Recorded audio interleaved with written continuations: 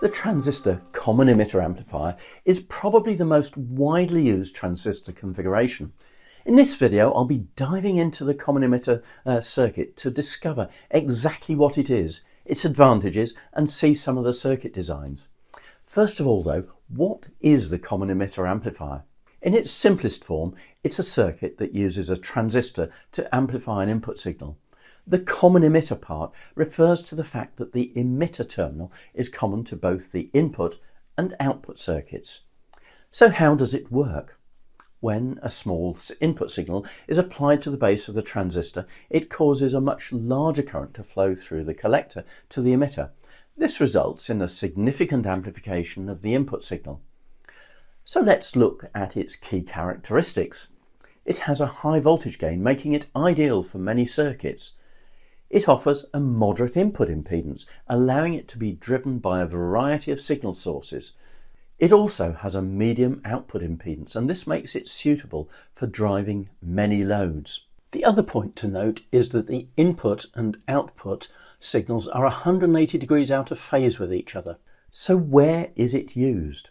They're widely used in general amplifiers for amplifying everything from audio signals to, well, almost anything. Then they're employed in RF circuits for amplifying signals in communication systems in both the transmitter and receiver sides. They can even be configured as oscillators by providing the right kind of feedback. The circuits can be very straightforward, like this simple logic driver. This might be used to drive an LED or possibly even a mechanical relay. But if it does drive an inductive load, don't forget the diode to suppress the back EMF that's generated as the current is switched off.